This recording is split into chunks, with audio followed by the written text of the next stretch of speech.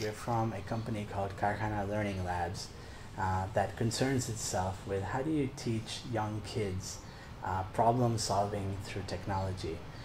And living and working out of Nepal, one of the least developed countries in the world, we really sort of take to heart cyberpunk author William Gibson's idea that the future is already here, it's just unevenly distributed.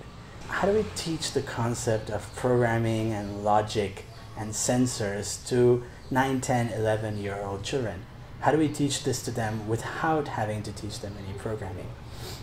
And the way we've done that is by creating an interface where you can string together rules of logic.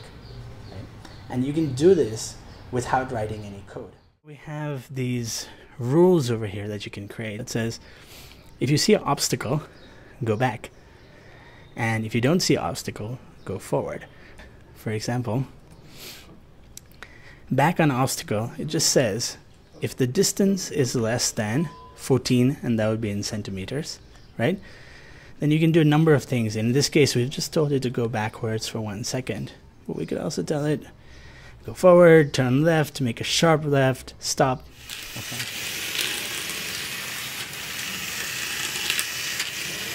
So how do we communicate to kids that it's difficult to control these things over planetary distances? So what we've allowed for is you can say, okay, I'm controlling this from Nepal, but the rover is actually in the moon, right?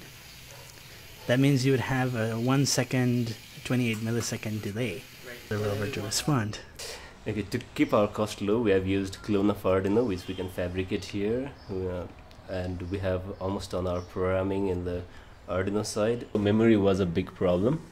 We created a system to find out how much free memory is in Arduino, and we stopped new rule from being created if the memory is full. And the total cost of this unit right now is probably about 7,500 rupees, so it's less than $100. Winning the hackathon was great, but that was really just icing on the cake. The fun part was actually thinking this up and building it. And what's even more exciting for us is the next step, building a curriculum, taking it into the classroom, and having fun with the kids while teaching them something that will be incredibly valuable to them for the rest of their lives.